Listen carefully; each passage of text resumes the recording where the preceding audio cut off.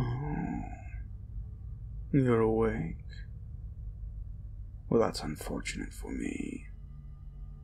You were having the most delicious little nightmare, and I was almost done with it. No matter. I can wait until you fall back asleep.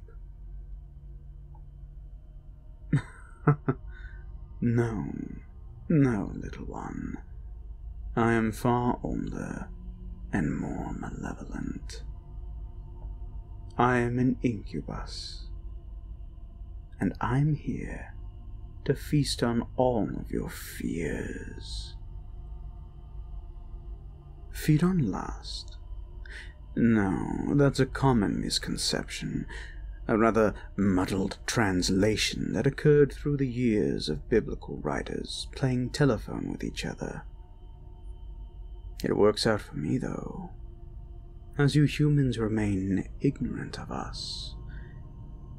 No, unlike my brothers and sisters, the succubi, we incubi dine solely on mortal terror.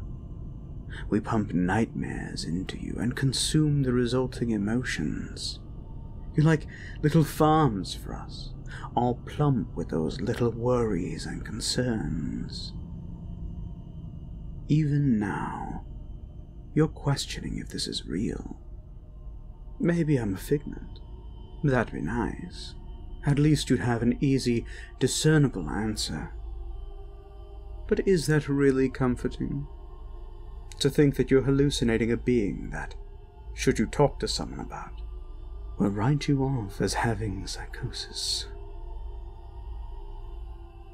Ah, that twinge of fear just now. I've struck a nerve. Let's pull on it a bit, shall we? What if this is all mental illness? You'll have to go on medications, won't you? And if those meds don't work, or worse, what if they change who you are entirely? What if you can't remember which way is up and which way is down by the time they finish drugging you up and putting you into therapy?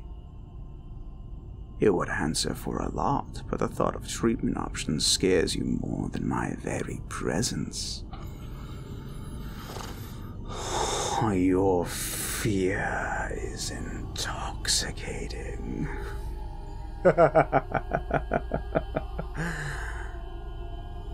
But then, if I am real, doesn't that mean something worse?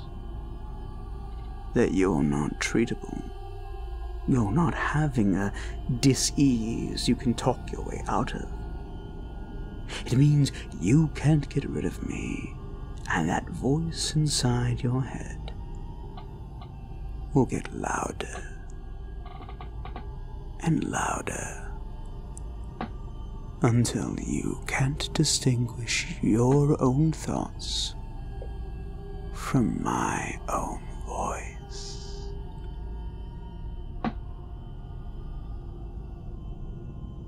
I am a demon. A fallen angel, one who followed Lucifer when God had his obedient slaves kick us out. When his champion, Michael, threw us out with his army. But the wonderful thing about humans, you forget so quickly. You get so busy with your daily lives now, working longer hours than in previous human history, getting fewer breaks, and anxiety rising on the daily. It's a genuine buffet for my kind. And I am so grateful that I can feast on your fears this evening.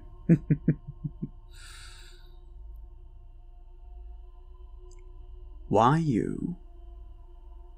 Well, you were just the next on the list. You're nothing special, nothing unique. You're just another human, suffering the way every human suffers. And with no one to pray to, no way to fight back against the dark, you will be crushed by it. Slowly, day by day, until you are broken and no more. The pain you will experience. I won't gloat. I'm not into causing pain on a physical level, but I do like my fear when it has been seasoned with a bit of reality. See, I know your kind. You've been steeped in horror media for so long, you think you're immune to it. Look around this room, for example. You've got all kinds of memorabilia, from Carpenter to King, Poe, and even Lovecraft. Hell, you even have Romero and Wes Craven.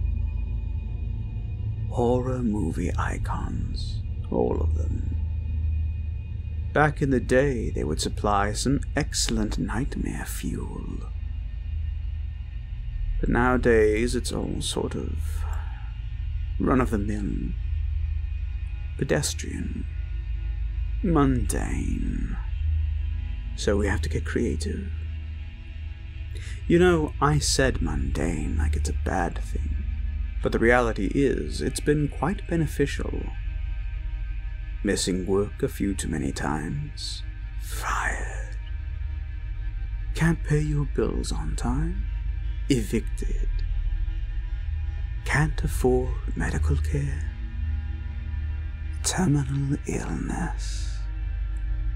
All the real-life fears that aren't so glorious. I mean, come on, even Cthulhu has a face you can be afraid of. But that time in 3rd grade when you shat your pants and know that everyone knew about it. You can't put a face to that, but you can put an emotion to it. And that humiliation and fear of rejection is far stronger than any creature I could come up with. Hell, I could just mention in passing a memory when you felt lost or left behind, and your stupid little brain would fill in the blanks for me. Ha! There! I just did it. Ooh, delectable.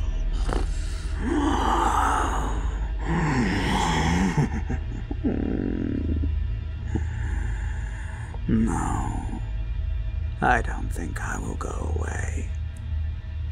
In fact, by the time I'm through with you, you'll be all alone with me, and I'll be dragging your tiny, insignificant soul to hell with me. I mean, what friend is going to want to stay with someone who doesn't even know when they're awake? What family member is wanting to be burdened or inconvenienced by your problems? I'll be your only friend, and it will drive you mad. Which is a nice little bonus, because you'll be dreaming even when you're awake. Daydreaming of the worst possible scenarios you could go through, and refusing to make decisions on your own.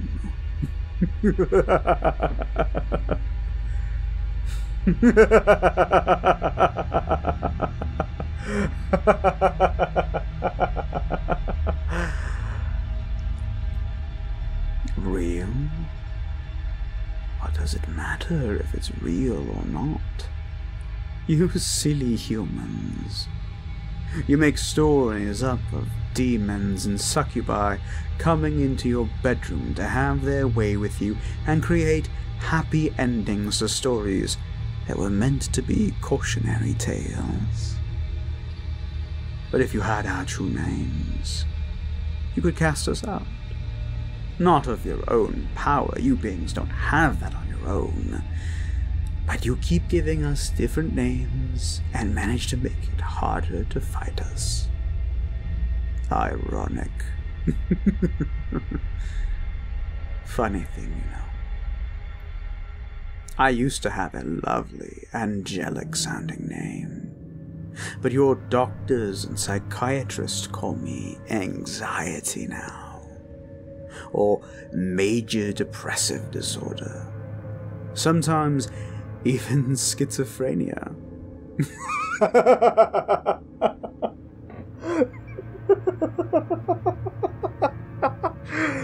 I think that one's my favorite.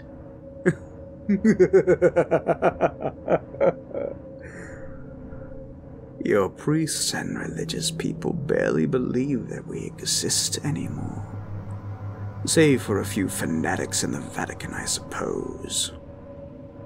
But you, little one, you can call me Ink. And I'll be visiting you every night until your soul is dragged down, kicking and screaming into hell, where the other demons will have their way with you. I know. Sounds sort of kinky, doesn't it? But hell isn't brimstone and fire, torture porn and Cenobites. It's isolation. Separation from all that is holy or good. No love. Or hope. Just you in dark, cold places, far away from any light, with laughter coming from all angles. None of them laughing with you, only at you and your pain. And I'm going to make you experience it firsthand, here on Earth. A taste of what's to come.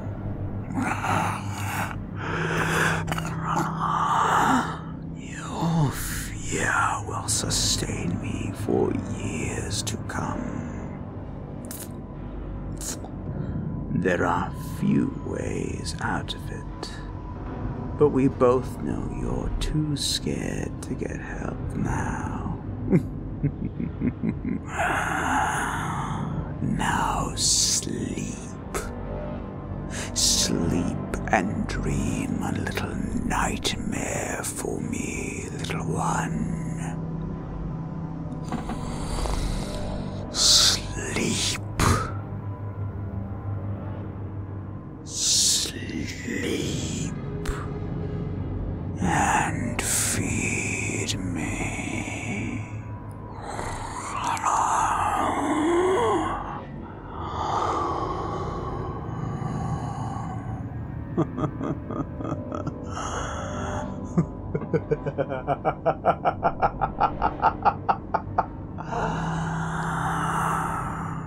Yes.